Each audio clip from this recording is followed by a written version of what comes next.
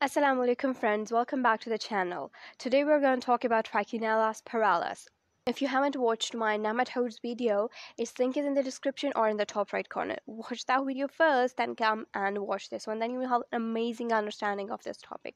But before starting the lecture, I like to tell that these videos are meant for educational purposes. Things and treatments may change with time. If I get wrong or miss anything, your input is always welcomed in the comment section. Have a cup of tea and let's get started. Trichinella spiralis. It is also called as trichina worm, Greek for hair-like. It is an intestinal nematode. It is the smallest nematode. It does not lay eggs. Instead, it releases larvae. That's why it is termed as viviparous nematode. It is responsible for causing trichinosis or trichinellosis, and this disease is characterized by fever, GI symptoms, myalgia, and preorbital edema. We'll discuss all that in the clinical findings section. In this picture on the right side, you can see the Trichinella spiralis. It looks like a spiral, doesn't it? Lecture outline. I've introduced you guys to the Trichinella spiralis. Now we're going to talk about its morphology, habitat and transmission, life cycle, pathogenesis and epidemiology, clinical findings, lab diagnosis, treatment, and finally the prevention. Before starting the morphology, I like to tell you guys that there are certain developmental stages that exist in the life cycle of the Trichinella spiralis. Except for egg, these two stages, the larva and the adult, they exist in the life cycle of Trichinella spiralis. Why does egg not exist, or whether it exists? Let's talk about it. Morphology. Egg. As it is a viviparous nematode, it does not lay eggs. But eggs are present in the uterus of the adult female worm, the Trichinella spiralis. Eggs hatch inside female worm, releasing the larvae. Alright, now you know whether the eggs exist or not. Next up is the larva. Eggs hatch inside female worm, releasing the larvae. Then the larvae are released. Larvae enter different organs of the host body. Which host? We'll talk about that in the habitat section. Larvae are in coiled shape in the muscle, in the striated muscle. Always link that spirals to the striated muscles where they are found. We'll talk about the location of this organism in the life cycle, but make sure that you remember the larvae will exist in the coiled or the spiral shape in the body of the host. Larva is covered with a cyst, which is a protective wall that is around the larva. In our recent video of Strongyloides turcularis, we talked that infective stage is one form of larvae, or in some other videos we talked about that egg is this infective stage of this infection. But for Trichinella spiralis, larvae in raw or undercooked meat is in its infective stage, and when it is present in the striated muscles of the human body, this is the actual location where the larvae is present. So, larvae in the striated muscles of the human body is in its diagnostic stage. Adult worm. Shape. It is slender, more at anterior end than the posterior end. Size. Male is about 1.4 millimeters to 1.6 millimeters, and female is twice as male because female is larger than the male. As in this picture, you can see the adult trichina worm. Look at its anterior side. This is more slender as compared to its posterior side. Habitat. End-stage host. Human beings are its end-stage hosts. Why human beings are end-stage hosts? Because their meat will not be consumed by other animals, so humans are not responsible for transferring or transmitting the infection to the other animals or other human beings. That's why they are termed as end-stage hosts. But these organisms do have intermediate hosts like pigs and other carnivores. Transmission. Transmission occurs by eating raw or undercooked meat containing larvae. Less likely, transmission can also occur via fecal-oral route. Life cycle. Life cycle has two stages. One is the human cycle and the other one is animal cycle. But I'll discuss life cycle under one heading, life cycle. I'll not split it as usually I do in my videos into human cycle and the animal cycle. So let's start.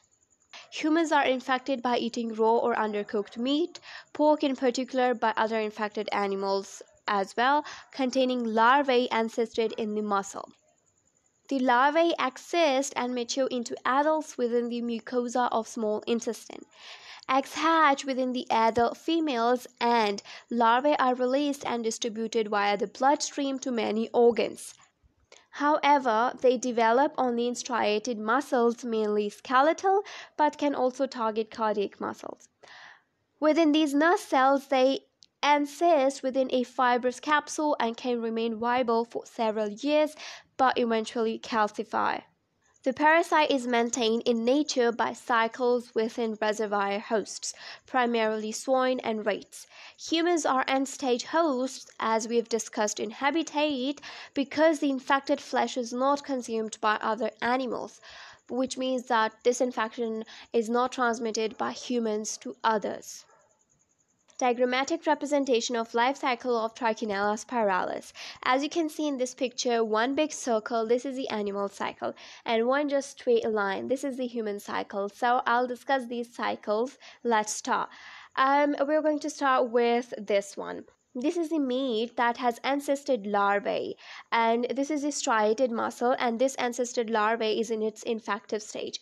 When it is ingested by either animals or by human, it is released in the small intestine. Then in both animals and humans, the larvae are converted into adults in the small intestine.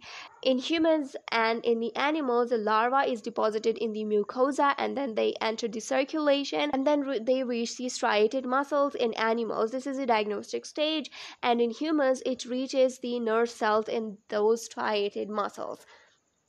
But as you can see, this arrow, this is continuing the animal cycle. But for the human cycle, there is no continuing arrow because the human flesh is not further consumed. Pathogenesis. Signs of cardiac and central nervous system disease are frequent because the larvae migrate to these tissues as well. Death, which is rare, is usually due to congestive heart failure or respiratory paralysis. Epidemiology. Trichinosis occurs worldwide, especially in Eastern Europe and West Africa. In United States, it is related to eating home-prepared sausages, usually on farms where pigs are fed uncooked garbage. Pears and seal meat are also sources. In many countries, the disease occurs primarily in hunters who eat undercooked wild game, wild animals. Clinical findings. A few days after eating undercooked meat, usually pork, the patient experiences diarrhea, followed 1 to 2 weeks later by fever, muscle pain, periorbital edema, and eosinophilia. Eosinophilia is actually prominent in the diseases caused by the nematodes. One more thing, subconjunctival hemorrhages. These are an important diagnostic criterion. There can be signs of cardiac and central nervous system disease, and ultimately death can also occur. Complications: congestive heart failure, respiratory paralysis, and death. Lab diagnosis, as I've told you guys that subconjunctival hemorrhages are really important for diagnosis. We'll also go for muscle biopsy, which reveals encapsulated larvae within the striated muscles. Let's visualize this picture. As you can see, this is a striated muscle. These 3 arrows are pointing towards the larvae in that striated muscle. These larvae are present in the coiled forms, the spiral forms. Serologic tests. Detection of IgA against Trichinella spiralis, especially the bentonite flocculation test, becomes positive 3 weeks after infection. Treatment.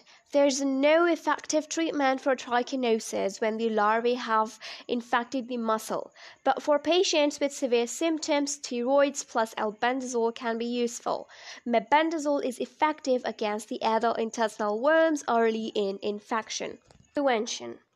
The disease can be prevented by properly cooking pork and by feeding pigs only cooked garbage. But there should be an advice that pork should be avoided. Alright guys, let's review everything quickly. The organism is Trichinella spiralis, its common name is trichina worm, and the disease it is responsible for causing is trichinosis. Its mode of transmission is by ingestion of the larvae in undercooked meat, but less likely fecal-oral route. The dead end host or the end stage hosts are the human beings, and the intermediate hosts are pigs and other carnivores. Endemic areas are worldwide. Primary location is intestine, but the main site that they go and live there is the striated muscle, mainly the skeletal, but they can also target the cardiac muscle. Diagnosis: larvae encysted in the muscle and serologic tests. Treatment: albendazole plus prednisone against the larvae and mebendazole against the adult worm. Category: it is an intestinal nematode. It has no insect vector. Stage that infects the human is the larvae in meat ingested. And stage in humans most associated with the disease is larvae and cyst in muscle causing myalgia.